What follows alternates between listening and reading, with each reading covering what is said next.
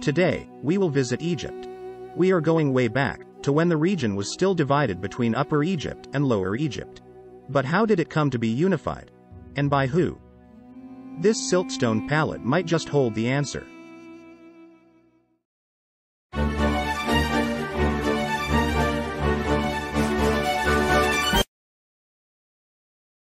Before unification, Lower Egypt was distinct from its southern neighbor.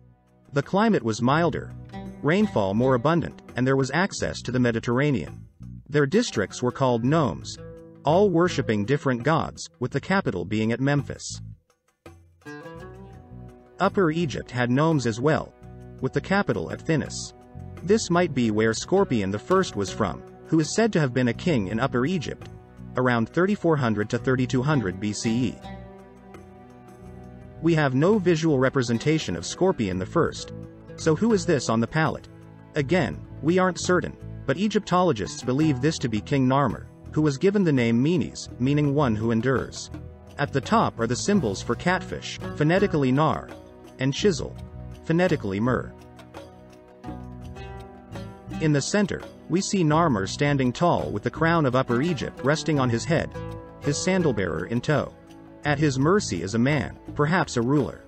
The symbols nearby indicate his name as Wash.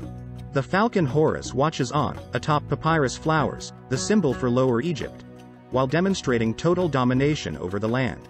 At the bottom, two bearded men appear to either be in retreat from the large figure, or simply dead.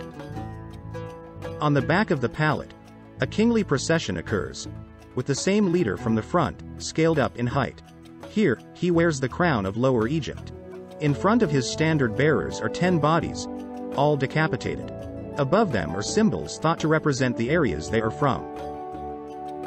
The center of the palette shows two mythological creatures, serpopards, half serpent, half leopard, which intertwine their necks.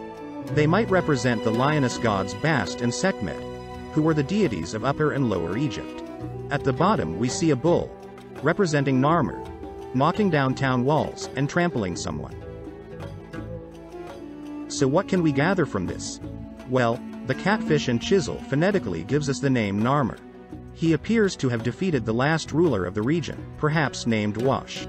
Narmer wearing both the crown of Upper and Lower Egypt, along with the intertwining of necks, can signify that the king unified the two regions. We know it was a fierce battle because of the violence depicted. Details of the battle are most likely lost to history, but Egyptologists believe King Narmer set out on a campaign with the Thinite Confederacy, all the way down to the Nile Delta.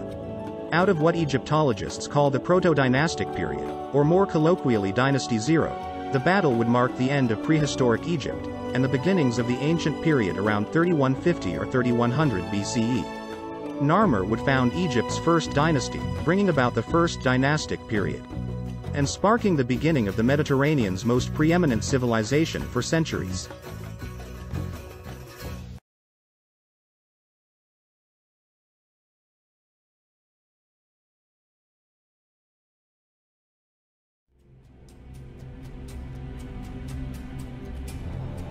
Thanks for watching Made in History.